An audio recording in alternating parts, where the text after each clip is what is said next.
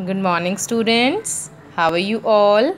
I am Prerna, your SST teacher, and this is class 4th book, and the name of the book is Time Tales Social Studies. So, today is our first online class, and we are going to discuss our chapters accordingly. This is our first chapter, and the name of our chapter is Solar System and Earth.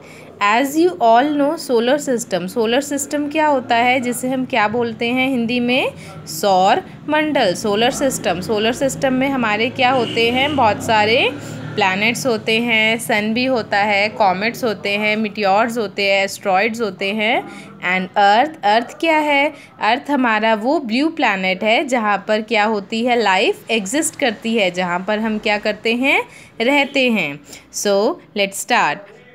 The universe is a vast space that consists of stars, planets and other heavenly bodies. Universe क्या है, universe वो चीज़ है space में जहाँ पर क्या है, बहुत सारे स्टार्स हैं, तारे हैं, प्लैनेट्स हैं, हेवनली बॉडीज़ हैं, ऑब्जेक्ट्स हैं जो कि हम स्काई में देखते हैं, लाइक जैसे कि मून है, स्टार्स है। बहुत सालों की बात है, साइंटिस्ट जो होते हैं, जो कि खोजबीन करते हैं, उनका ये मानना था कि यूनिवर्स कैसे बना था।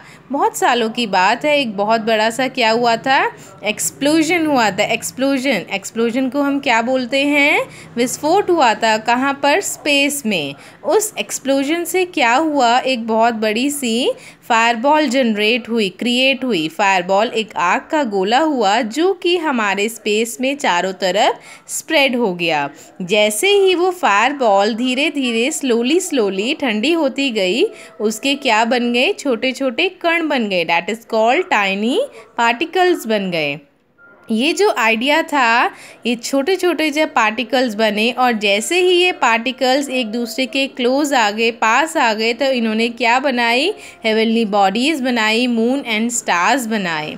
This idea about the formation of universe को बनाने का ये आइडिया है, मेथड या प्रोसेस है, इसे हम क्या बोलते हैं, big bang theory. It is known as big bang theory. तो आज हमारे यूनिवर्स में क्या है, बहुत सारी गैलेक्सीज़ हैं। गैलेक्सीज़ मतलब तारों का समूह, तारों का झुंड है। गैलेक्सी क्या है, एक लार्ज ग्रुप है, झुंड है, समूह है। स्टार्स का क्लस्टर होता है, समूह, गुच्छा जिसे बोलते हैं, झुंड होता है। गैसेस हैं, डस्ट हैं, पार्टिकल्स हैं और बहुत सारी क्या है, हेवनली बॉडीज़ हैं। On the next page our first topic is stars. Stars क्या होते हैं, इन Hindi stars we called, stars को हम क्या बोलते हैं, तारे। A star is a huge ball. Star क्या है, एक बहुत बड़ी सी बॉल है जिसमें क्या होती हैं, बर्निंग गैसेस। बर्निंग मतलब हॉट, जलती हुई गैसेस होती हैं और जिनकी अपनी क्या होती है, हीट होती है, लाइट होती है। स्टार्स कैसे दिखते हैं, जब हम ऊपर स्काई में, आसमान में देखते हैं, हमें स्टार्स कैसे दिखते हैं, बहुत छोटे दिखते हैं। और वो छोटे क्यों दिखते हैं, वो छोटे इसलिए दिखते हैं क्योंकि वो हमसे क्या हैं, बहुत दूर हैं, फार हैं।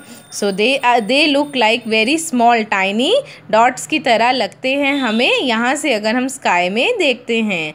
A group of stars that appears to form a pattern, एक जो समूह होता है, झुंड होता है स्टार्स का, जो कि एक पैटर्न बनाता है स्काई में, उसको हम क्या बोलते हैं, constellation in Hindi it is called Tara Mandal.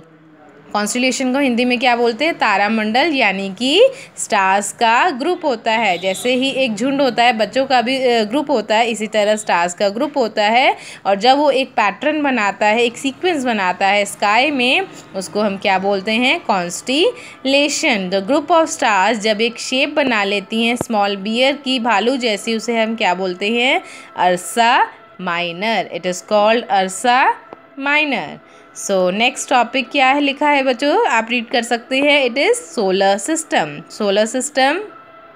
Solar system में क्या होता है, solar system it is called सौर मंडल, यानी कि उसमें क्या है, सन भी होता है, बहुत सारे प्लैनेट्स भी हैं और क्या हैं, बहुत सारी नेचुरल सैटेलाइट्स भी हैं। ये हमारी किसका पार्ट है, गैलेक्सी का पार्ट है और इसे हम क्या बोलते हैं, मिल्की वे और आकाश गंगा। क्या बोलते हैं?